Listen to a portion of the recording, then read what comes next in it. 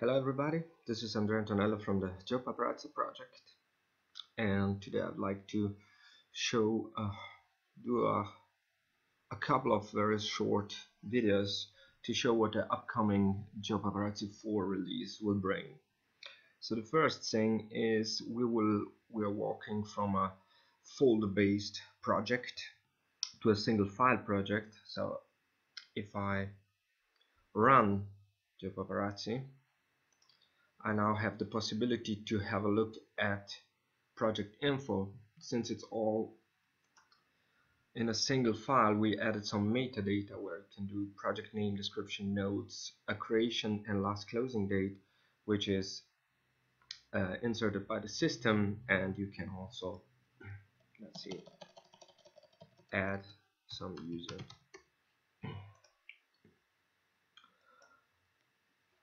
Okay, so if I close this now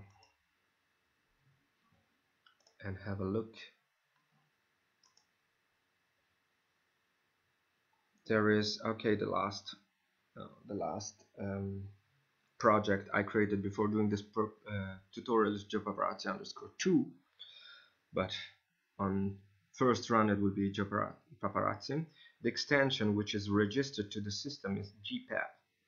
So if I just click on this, it will now open Geopaparazzi directly, which is not so bad.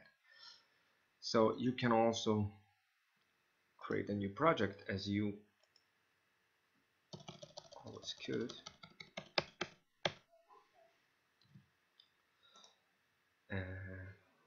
It's already existing, let's say number 3, and if I now close this and refresh, there should be, okay, use the fingers, a Geopaparazzi 3. So I can just click on this, and in the info we have also the name of the folder of the database. Okay, why did we choose to use a single file approach? Mainly because of the fact that if we create forms based on pictures, let's say for example, to show you this, I'll have to show you another new thing. The sliding drawer is no longer here, so you can't drag it down to find the tools. Instead, you simply have to long tap on the upper menu button, so they will appear, and the same for make them disappear. The system obviously will remember if you have those active. So let's just add a simple image.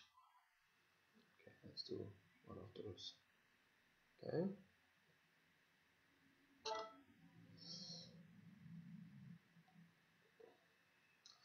Alright, so oops, pushed the wrong button. So if I now have a look at the file explorer, you will see that the Geopaparazzi 3 file is 1 and 2 megabytes. This means actually that all the images are now put inside the database. I know some people don't like that, but we don't really have performance issues on this because it's not really a image processing tool, Geopaparazzi, and we prefer to place this in the database because it's good when you supply your project to someone else to be able to give it in a consistent way. I didn't like the fact that having images loosely in a folder, not really connected to their entries in the database, was sometimes going to be messy. And if I click and open up, it really doesn't show any performance issue. Okay.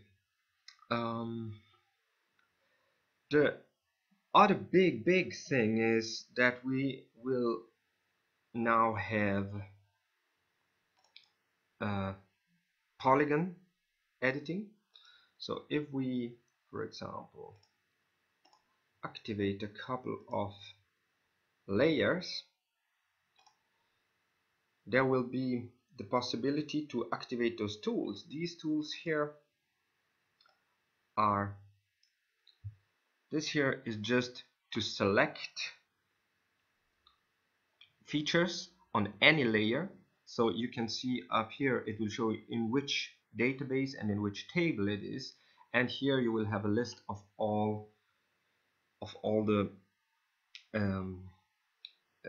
attributes in the table, and here you will also see how many features you have selected. So you can swipe from right to left through the features, and you should see also change. You see that? You see changing the table and database. But there is also another way. If you long tap on this, you will get a list of possible layers to edit. But I will talk about this in the next tutorial. So this is, I think, kind of all it needs. One new nice thing is that there is also a way to change the maps folder, and it always shows you the currently chosen map that you selected. But there is also, from the settings menu, the possibility to choose a custom SD card, but also a custom maps folder. These settings need to for Geopaparazzi to be restarted. So if I click here, there will be the list of all the last chosen folders, and I will be able also to browse through a list. I'm not sure I have a second folder here. Yeah, maps, Bolzano. Let's pick this, and I say okay. I choose this one, and I restart Geopaparazzi, and I should now have a different list of tile sources, which is nothing. These are the default ones. So this folder most probably had, oops, no, had like spatial light layers. Okay, good. I think the import and export, they work as they always had, so I think there's not a lot more to say about it. I will now cut this off and start another short video about polygon, how to handle polygon editing in spatial light. Thanks a lot. Bye.